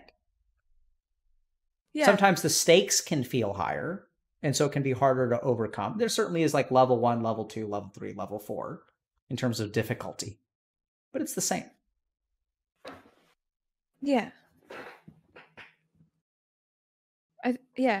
So something happened like a couple of weeks ago where everyone at the moment is playing this game Among Us, right? And a couple of weeks ago, I'm in all these lobbies, and I tried to join this random one, and there were streamers in there who I thought I was friends with, so I felt comfortable going in there. I was only in it for like maybe three games, but I had this really embarrassing moment where I went into this call, and like in my head this was a disaster, but in the call I can imagine anyone in there probably doesn't remember this at all. But there was this one guy who was calling everyone by their names, and then he was calling me by my color instead of my name. He kept calling me Orange instead of Poopernoodle, and it really upset me. And eventually I was like, hey, my name is Poopernoodle. And then it was like a little bit of a lull. It went a little bit quiet, and then everyone just carried on. But after that, I couldn't play again. I closed the game, left the call. I didn't want to make a scene. I was like, I gotta go. And then I spent like the rest of the day just crying about it, about just getting called Orange. And it was pathetic. Yeah. Okay. So I'm guessing that the reason you brought that up is because we're going to use this as a case for understanding. Is that fair? Okay. Let's analyze it. Okay. That's what I'm seeing is the clearest relevance to me. Is that okay? Yes. I think it's a great example. I think it's a beautiful example. I think it ties together everything we've been talking about today. So what would you rather have than happiness? We were talking about this, right? Because you felt stupid because you wanted... I wanted to be believed. Yeah, right? So this goes back to this idea that there's like two kinds of Lous. There's the real Lou, and then there's the Lou that everyone else sees. There's a part of you that yearns to be seen and accepted. And you're willing to sacrifice that part for the most of the time. But there are some things that you're not willing to compromise on.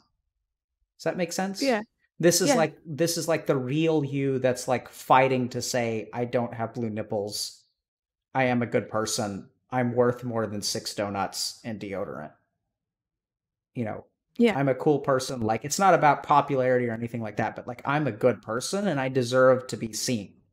I deserve to be treated and judged for who I am, as opposed to who people think I am. That's why that person isn't going to take orange from anyone. You're not going to be orange. You want them to see who you are. Yeah. Yeah. So I think it's that same part of you. And it speaks up. It says, damn you, I'm Poopernoodle, and I would like you to address me as such. Right?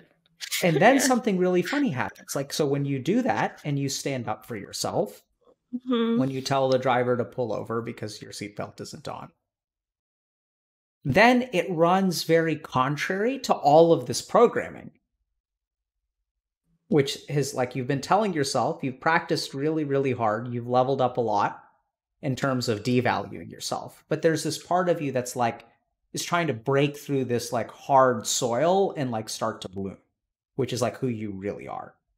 And then sometimes it pops its head up, and then you enter this period of intense conflict because it runs against all of the programming that you've been doing, which is no. They get to call you whatever they want, Lou. Why are you inconveniencing them with your name? Yeah. How dare you? How dare you inconvenience them? And so it's like there's this part of you that wants to come up, and then there's this part of you, and then you're crying all day because then you're just kind of conflicted.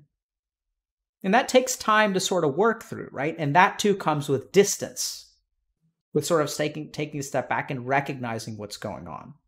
Recognizing that for a long time, this part of you that knocked yourself down also, I know this sounds really bizarre, also protected you. Because if you knock yourself down and you hurt yourself, no one can outdo you. And if you're the one knocking yourself down, at least you're in control. And what you want more than anything else is control. Yeah. Stacked up pillows against the door and listening, what are you doing? You're trying to get control. You're trying to control the circumstances. So this is the hard thing about anxiety. You got to let go of control. You got to let people judge you, and it's terrifying. Yeah, I care a lot about other people's opinions, like way too much. So let me ask you a crazy question. What's harder? Knowing that everyone doesn't like you, or not knowing if everyone doesn't like you? Not knowing. Right? It's weird. Yeah. Anxiety is a strange beast in that way. You're looking for certainty. Even you'll take a certain bad thing over an uncertain bad thing. Yeah. Which is like, then how the fuck? Like, no wonder you feel the way that you do. Because it's like, I give you two choices. 100% chance of failure, 50% chance of failure. Which one do you pick? You pick the 100. Yeah. And then it's like, no wonder you're where you are. Yeah. But it takes courage to take the 50. People look at that and they say you're stupid for picking 100% chance of failure. No, they just don't understand that's not how psychology works. You're not stupid. It's that the other way to think about it is control versus not control. And are you stupid for picking control? Right? Yeah. Yes. I didn't know what the answer was. Yeah, I don't know.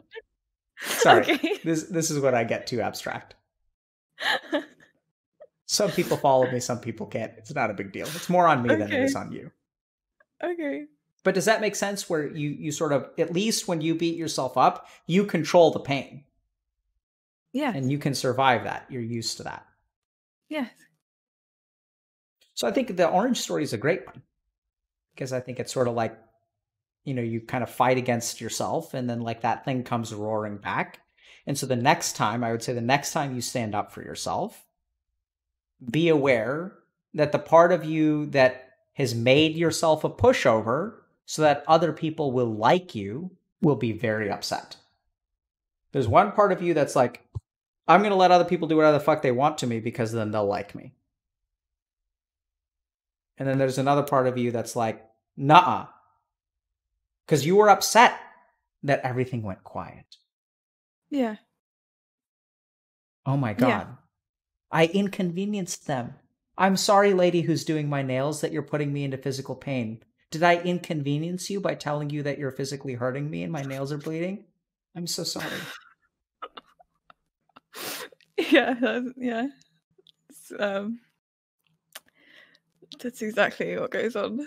Yep. And but if you would have told her, then what would you do to yourself afterward?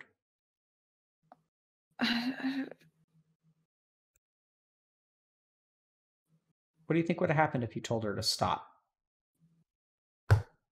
I'd have been thinking about like how awkward it was that I had to tell her just to stop, and then I'd be like analyzing her face, like was she sad about it? Was she upset that she was doing my nails badly?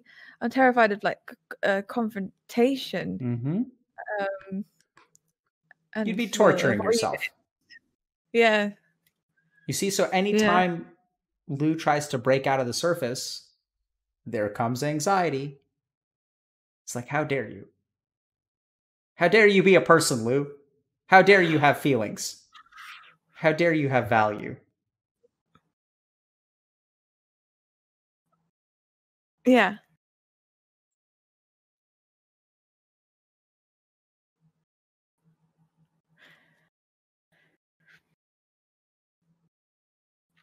Thoughts? Questions? No.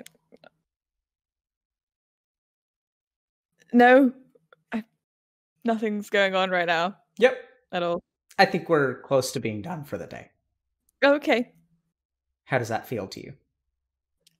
I'm tired. Yep.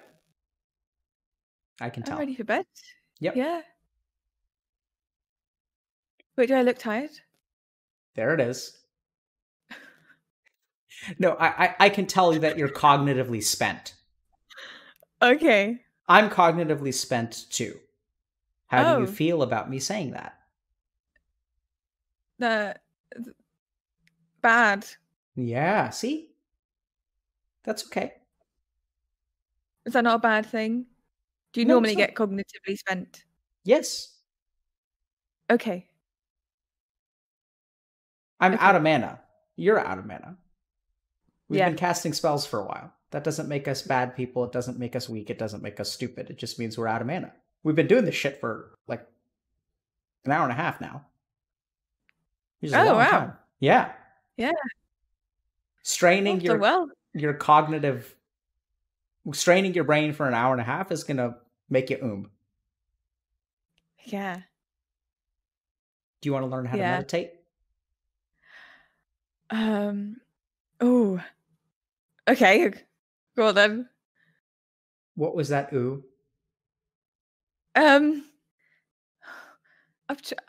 tried to do meditation before. But two things. I'm very lazy. And also I find that it doesn't, maybe I've not been doing it for long enough, but it doesn't quieten down my thoughts. I'm terrified of being alone with them. Yeah. Okay. I think that's reasonable. Can I think for a second? Yes.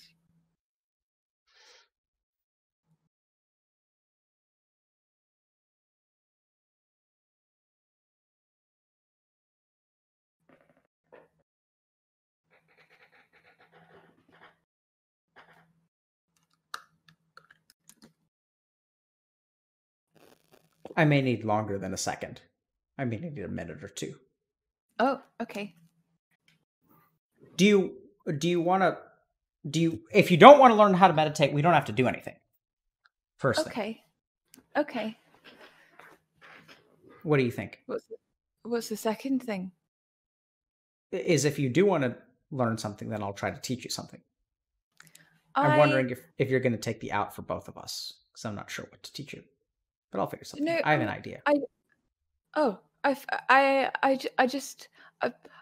like I'm doing it wrong, because it's supposed to help, isn't it? And it just makes things worse. Am I doing it? I thought maybe. No, you're not doing it wrong. You're being taught the wrong kind of meditation. Okay. Right? It's kind of like if I walk into the shoe store and I put on a pair of shoes that's my size, the problem isn't that my feet or like, let's say I put on a pair of shoes that's too big. The problem isn't that my feet are too small, it's that the shoe isn't the right size, right? You have to do meditation that fits for your mind. So I'm just trying to think about, what have you tried? What kind of meditation doesn't help? Let's start there. Mindfulness. Yep, mindfulness is going to be terrible for you. Oh. Like mindfully eating and like looking at a little grape. So let me... Oh, bad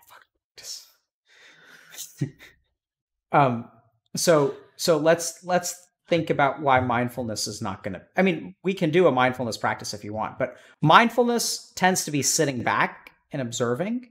There are two kinds of meditation. There's a focusing meditation and an observing meditation.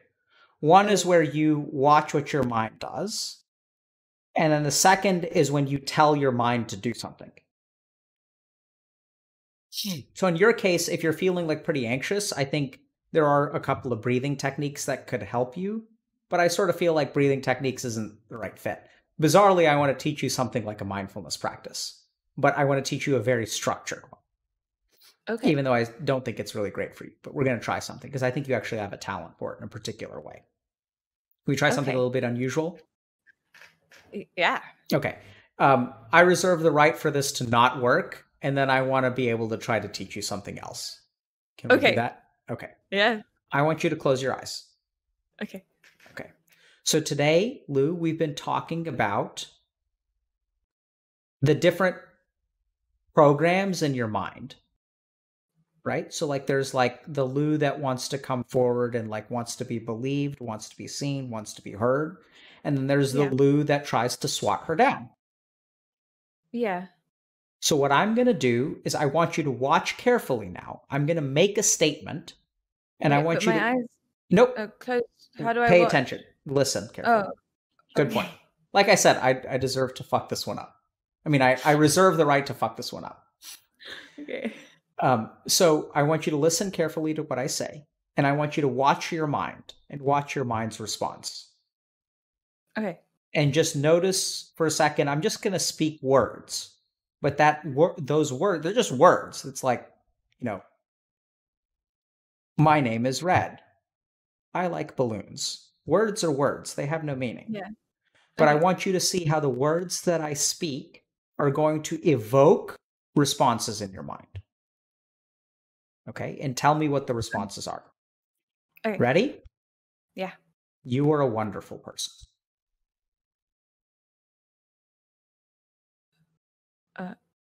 Do I tell you? Yeah, tell me.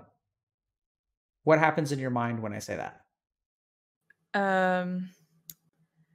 That just trying to be nice. That you are trying to be nice? What happens? Eyes closed. Oh, sorry. That whoever saying that is just trying to be nice to me. Okay, so you notice how your mind responded to that, right? Yeah. You swatted it down. Yeah. Okay, now, number 2, you are a terrible person. What does your mind do in response to that? True. Okay. So that's kind of interesting, right? You see how your mind responds differentially to those statements? Yeah. So now what I want you to do is try to figure out, where do those thoughts come from?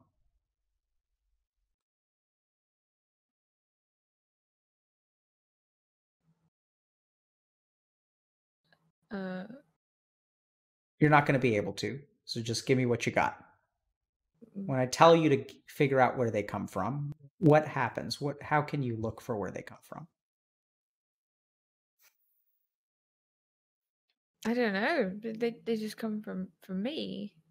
Okay, so where from you? Good.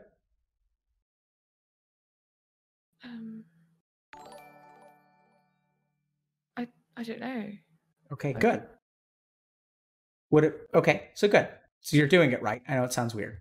So now I want you to think about, so when I say you're a wonderful person, try to find wonderfulness within you. Okay. Do you have wonderfulness anywhere in you?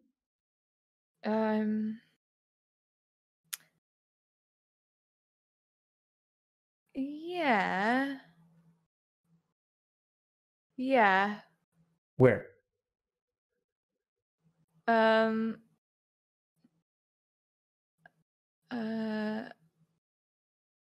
I really like dogs. Okay. And now? So where do you feel that? Right? Is it a thought or a feeling, first of all? That's a feeling. And what does that feel like? Wonderful.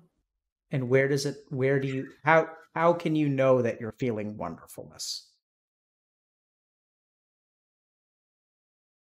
What is your experience of wonderful?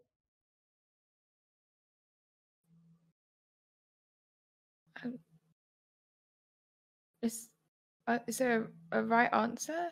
Sort of, not really.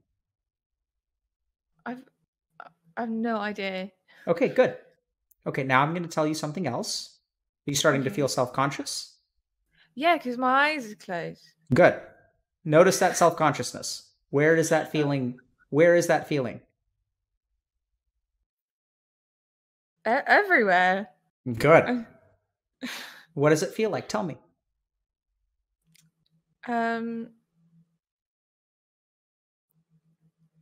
Like I'm gonna fall off a building or something. Yep. So there's a sensation, right, of like something terrible is about to happen.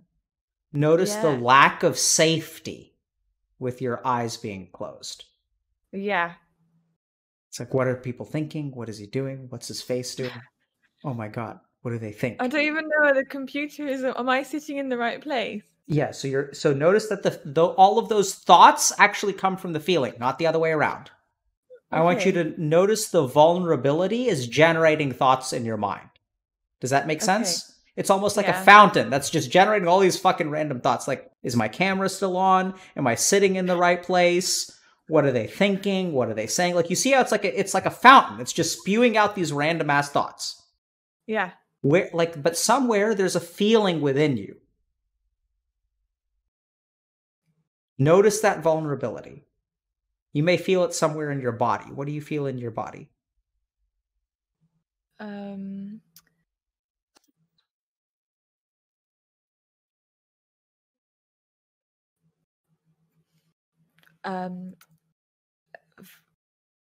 But what can you repeat the question? Yeah, what do you feel in your body right now?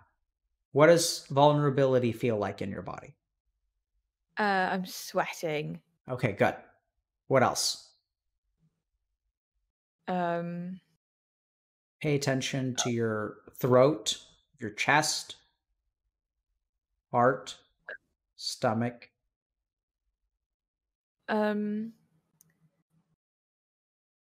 I feel a bit dizzy. Okay. So now I want you to, in a moment, I'm going to ask you to open your eyes. Yeah. But before I do that, I want you to take a screenshot of the way that you feel. And then we're going to open your eyes and we're going to see how you feel afterward. Open. Okay. What's happening? Oh my God, that's so weird. Where am I? What's weird? Tell me. I can see.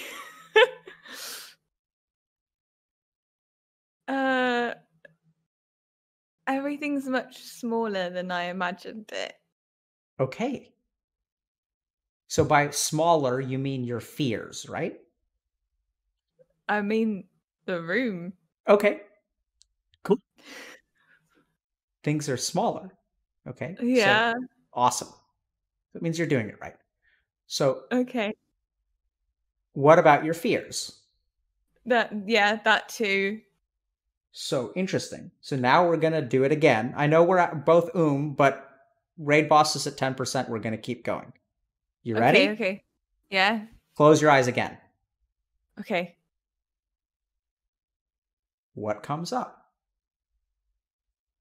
I can't see again. There we go. Good. So notice that. You can't see again. So things are getting bigger. Yeah. Your fears are magnifying. The room is getting bigger. Yeah. Just notice that all of that stuff for a moment. Right? Notice how bad it feels. And now, open your eyes. And now what's happening? It's gone away. What's gone away? The scariness. Okay. So guess what you just learned how to do? Was that meditation? Nope. Yeah, sure. You just learned to make the scariness go away meditation technique. That's what we're going to call it. Okay. But I want you to really pay attention. So you can try this. I think this is actually a good technique for you. So I want you to this is going to be your technique. I don't know that it's going to work for anyone else. But what I want you to notice, and you got to tell me if I'm wrong, okay? Lou, you can't, please just don't tell me what I want to hear. What I want you to notice is that the size of your fears grows and shrinks. Depending on what? Your eyes being open or closed. Yeah. How That's vulnerable I am. Fucking dumb. Your eyes being open and closed has nothing to do with the fears in the world. Has to do with your feelings. Has to do with your sense of vulnerability. But the fear is the fear. The actual probability that something bad happens is not going to change. It's not going to alter wildly in the span of 90 seconds, whether you're doing this or doing this. Does that make sense? Yeah. But how does it feel? It feels like the fears become bigger. Even the room becomes bigger. The microphone is like in your face. Right? Like everything is like pressing in on you with your eyes closed. And so what you're doing is like the world is like coming in and then you open them and it zooms out. Everything feels smaller. Bigger, smaller. Bigger, smaller. And so if you do this practice, so you start by doing it by yourself, and then if there's someone that you trust, do it with them in the room, and it's going to make it way harder. Okay. And then go and do it in a public place. Oh no! Right? But here's the crazy thing, Lou. Like, stay with me now, okay? Try really hard. You with me? Do your best. Okay. All you're doing is opening and closing your fucking eyes. The world doesn't change that rapidly.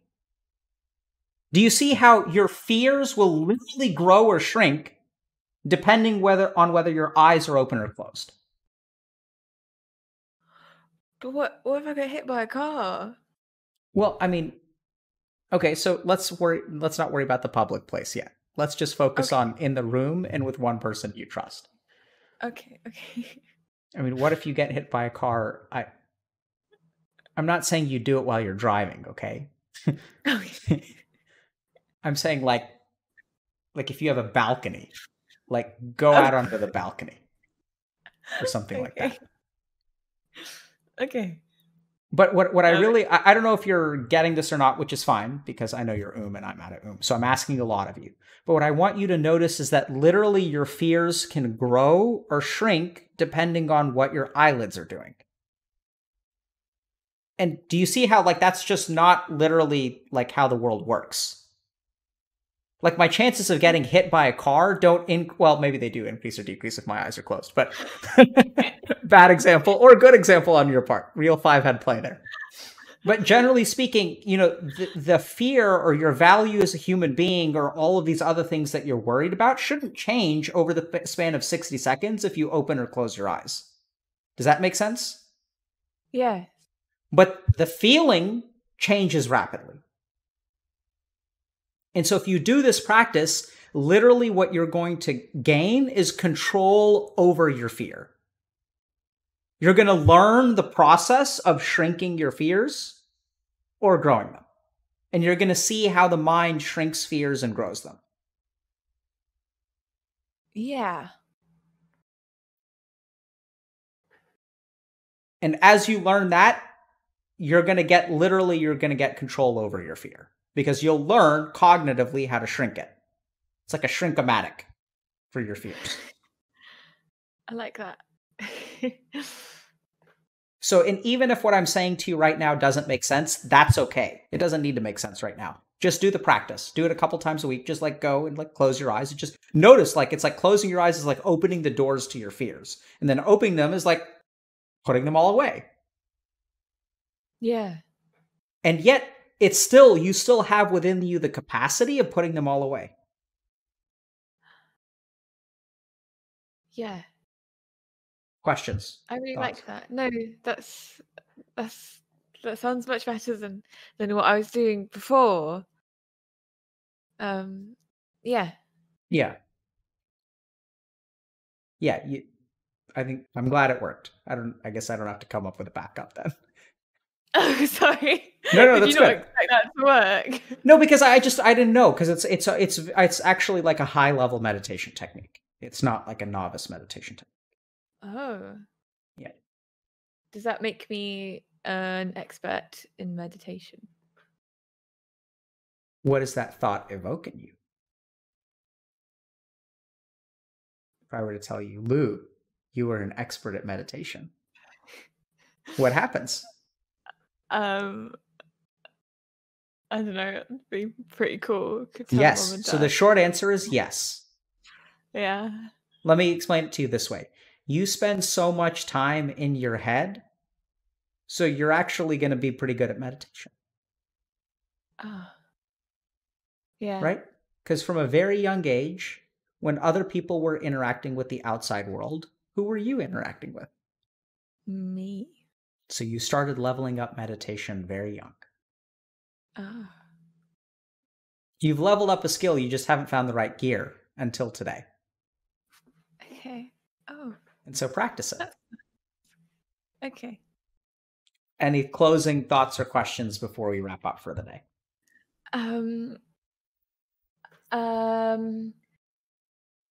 How do I not care about what other people think of me? You do care about what other people think about you. You don't not care. You just let yourself care. Caring is fine. What I want you to learn, Lou, is not to not care what other people think. It's to gain distance from the caring.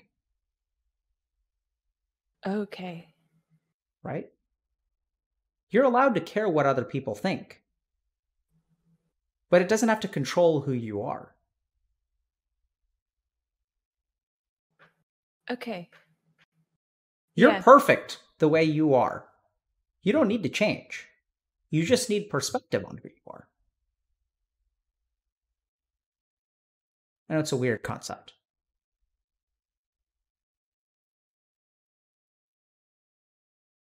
Okay. Do you feel like he's just saying that?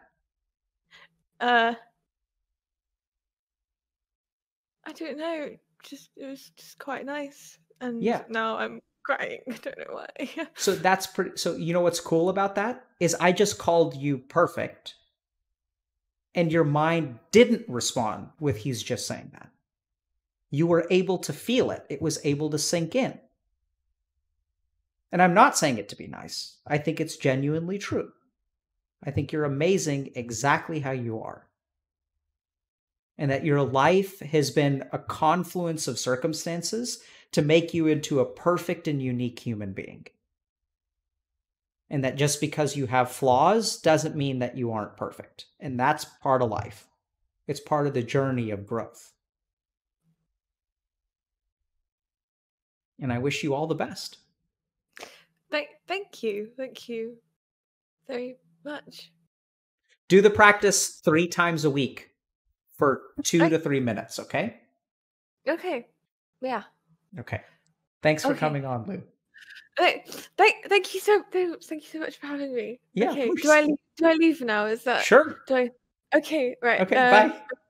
Okay. Do you want to just tell us about your channel before you go? No, God no. Bye. Fuck.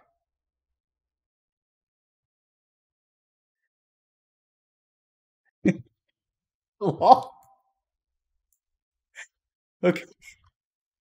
So I guess don't check her out.